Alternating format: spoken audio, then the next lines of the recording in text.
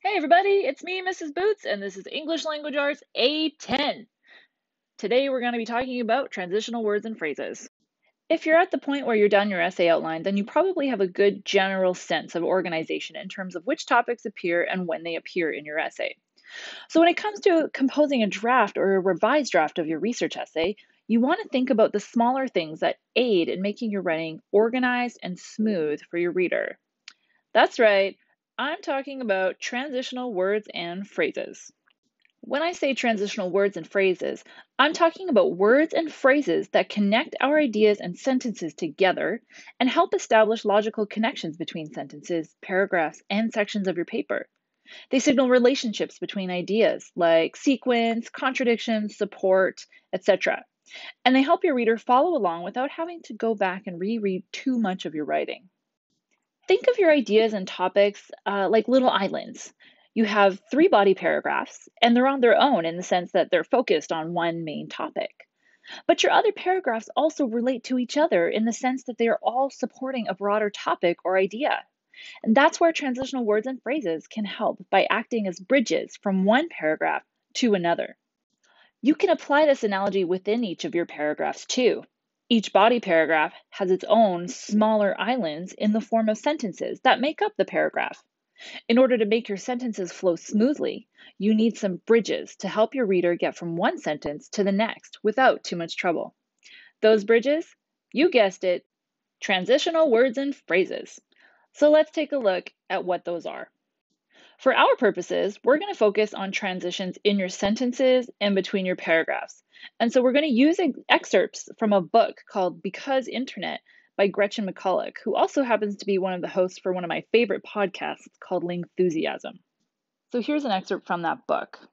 In this excerpt, the author is talking about the quick transition, sorry, not the quick transition, but quickly talking about the long transition of the first writing systems all the way to the time in which we live, where the internet is starting to change the way we think about language. I'm going to quickly read through this with you, and then I'm going to show you or highlight some of the transitional words and phrases that this author uses to help her writing flow smoothly and to show relationships between ideas. So she writes, the first writing systems were deeply aware of their limitations. They wrote only words, a mere aid to the memory of the reader, who had to infuse them with life again on saying them. Gradually, over the centuries, we began adding punctuation and other typographical enhancements. Just as crucially, we began expecting more subtlety from the written text. We began to see writing as a thing that could represent verbatim speech and stream of consciousness, even if most of us were reading it rather than writing it. The internet was the final key in this process that had begun with medieval scribes and modernist poets. It made us all writers as well as readers. So in this short excerpt, you can see that I pointed out two transitional words and phrases here that help show some relationships. The word gradually shows a relationship of time. And this one, just as crucially, shows a relationship of importance. So just as crucially, this is as important as other things that were happening. And so without those things, this probably would have been okay, but these help us understand a little bit more clearly what she's trying to say. Let's take a look at another one. In this example, not only will I point out transition words and phrases in the sentences themselves or in between the sentences, but I'll also point out that the author uses transitional words and phrases to smoothly move from one paragraph to the next. In this chapter, the author is writing about the impact of social media on the way we speak and understand language. So let's read it, and I'll underline the transitional words and phrases as we go. And I'm going to actually start right here, where it says this. Even though your Twitter network doesn't represent absolutely everyone you talk to, even though not everyone is on Twitter, it makes for an intriguing new way of approaching the very old question of how new words catch on. Analyzing language based on social networks also complicates another traditional demographic checkbox, gender. The traditional finding for gender is shown in a study by the linguists Terttu Navalian and Helena Ramelin-Brunberg at the University of Helsinki, which looked at 6,000 personal letters written in English between 1417 and 1681. Person letters make a great corpus because, like tweets, they don't go through editorial standardization. Unfortunately, there's also a lot fewer of them, and they tend to overrepresent the leisured, uneducated classes.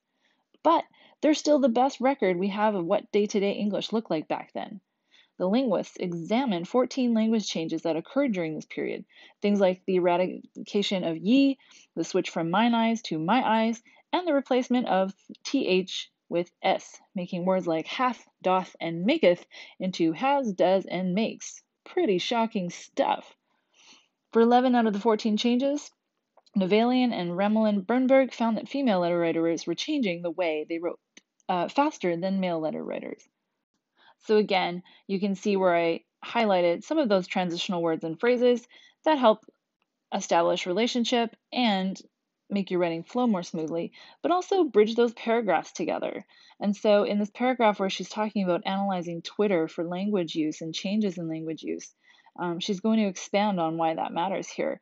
And this sentence, analyzing language based on social networks, also complicates another traditional demographic checkbox, gender. So she's referencing something from the previous paragraph and helping connect it to the next one. And I think that really is something you want to think about when you're writing your own essays. How can you even make the flow between paragraphs great so that all of a sudden it's not an abrupt jump to the next topic? So now you know how transitional words and phrases can help you establish the relationships between your ideas and help your writing flow more smoothly. But which words should you use and when? Well, you're in luck because you can open up this handy list of transition words and phrases in the classwork section of our website. It provides a list of transitional words and phrases that you might consider using depending on your purpose. For example, if you want to indicate opposition, you might use in contrast or conversely. Or if you want to indicate emphasis, you might throw in a notably into your writing. I really like this handout because it organizes all of the words by purpose and it's easy to read, but you can also do a quick Google search for transitional words and phrases and you'll get a wealth of resources that will help you with this. At the end of the day, it's always a good idea to read your writing out loud. Not only can this help you hear places where you might need to put a transition, you may also hear other errors in grammar or phrasing as well. In fact, this is what I usually do when I'm revising and editing any written work, even emails. If I read my work out loud and it feels choppy, I try to rework it and maybe add better transition words to help my writing flow better.